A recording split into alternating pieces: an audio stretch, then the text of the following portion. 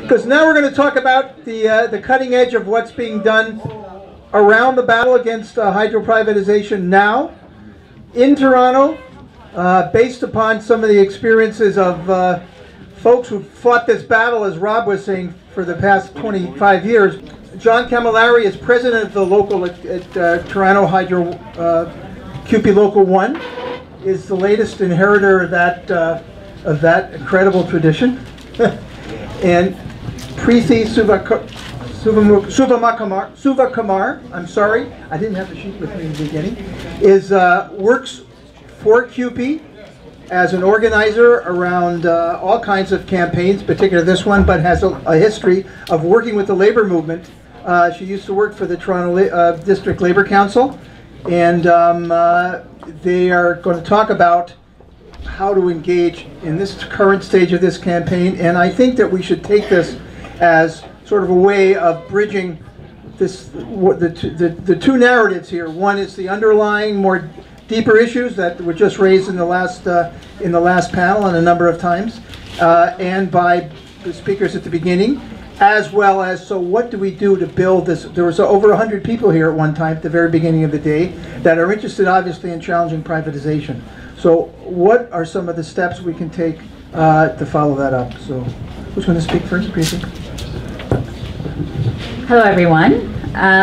So John and I are going to talk to you a little bit about where our campaign's at. He's going to talk a little bit more about Toronto Hydro, but I'm just going to take a few minutes to tell you about our campaign strategy and talk a little bit about the Scarborough event that you've heard about already.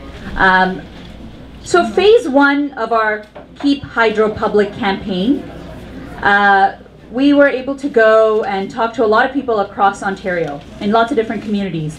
Fred, a bunch of speakers from community organizations, all kinds of speakers. And what we found was people from across the political spectrum were worried about hydro privatization, from all walks of life, people who were in the agricultural sector, you know, all kinds of folks. So in Guelph, a single mom told us, you know, she was struggling to pay her bills. In Oshawa, a senior stood up and said, our church had to raise money so that some of my neighbors could pay their bills and pay their rent. In Thunder Bay, farmers told us that they can't afford any more electricity price increases.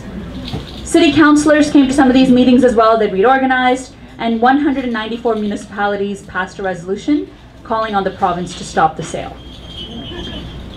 Eventually, when we did some polling in September, we found we've been doing polling along the way, and it was pretty clear people get this issue. They're against hydro privatization. We didn't really have to go out and do a lot of convincing. We just had to tell people that we wanted to stop this. And 85% of people in Ontario today, probably more, think it's a bad idea. So our job isn't to convince people that this is wrong. We don't think that, you know, our main task is to tell people, well, you know, privatization is a bad idea and here's why, because people already agree.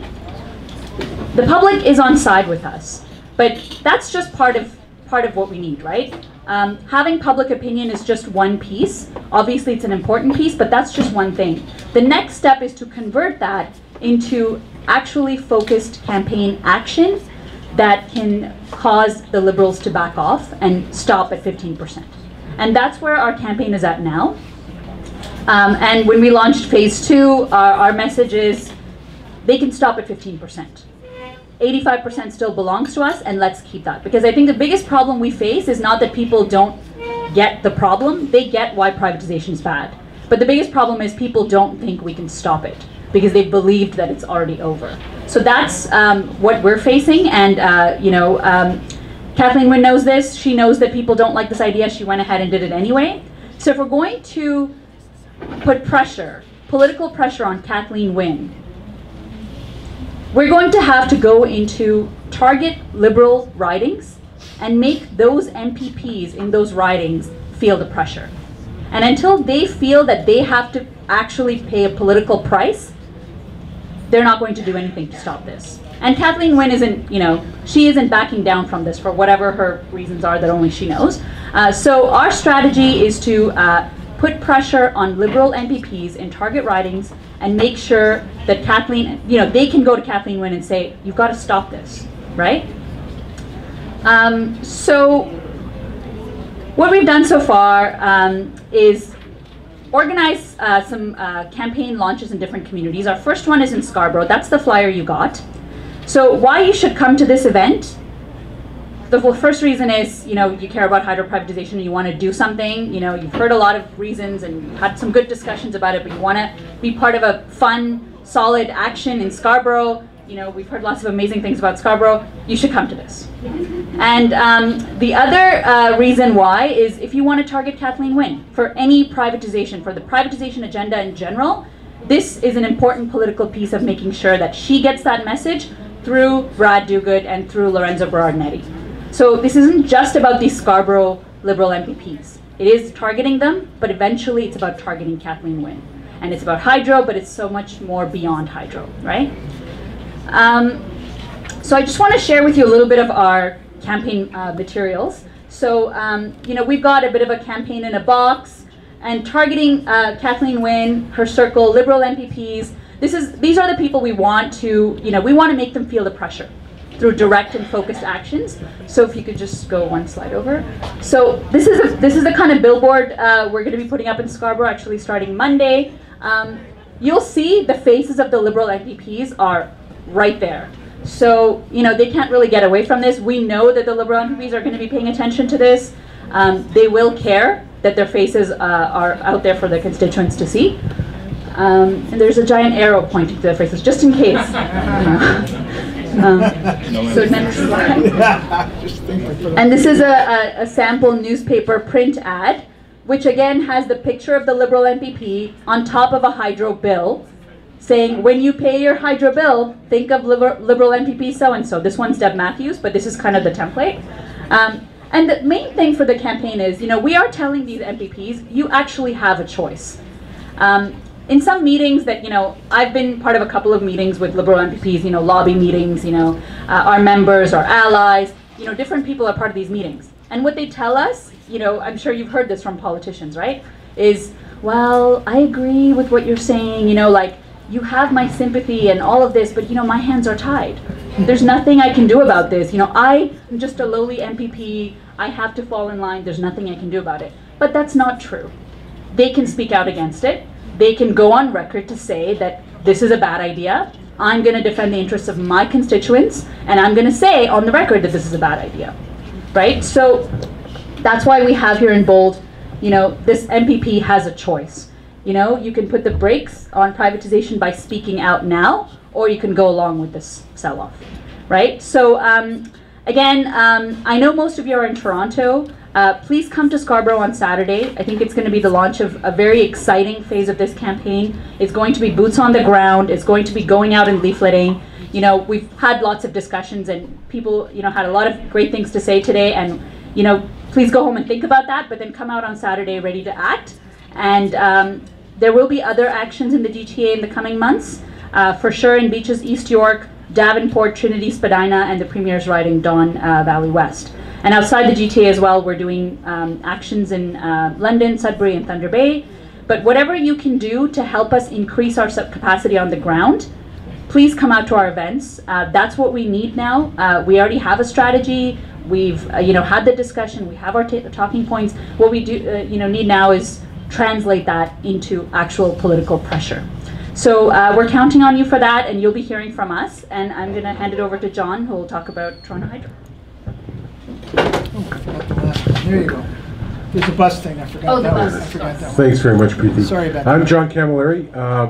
I am privileged to represent the 1,000 members that work at Toronto Hydro. I come from a local with a long history of opposing hydro privatization. We can go back to the late 90s and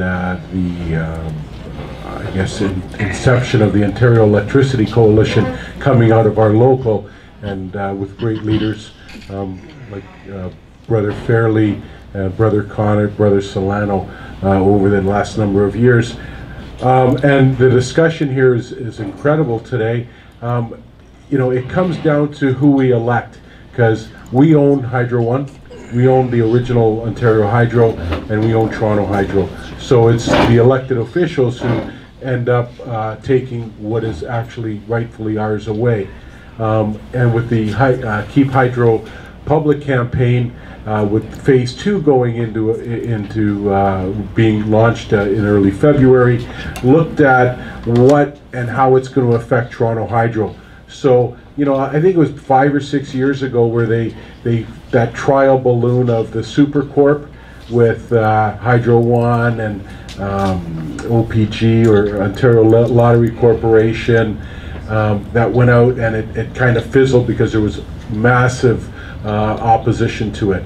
So earlier this year, you know, with that trial balloon, they had done it, and then, you know, with the Hydro One 15% sale, they tried it with Toronto Hydro with that trial balloon coming out in early January, saying that you know, it might be up for sale and up to 49%. So our local looked at what needs to be done with the Toronto Hydro campaign to keep it public.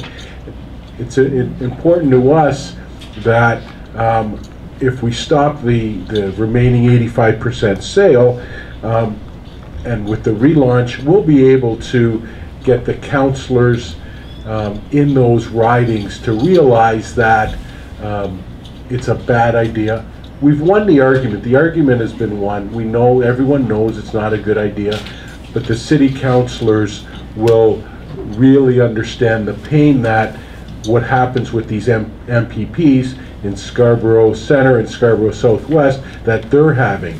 If they have any thought of selling Toronto Hydro, that they're going to go through the same pain that these MPPs are going through.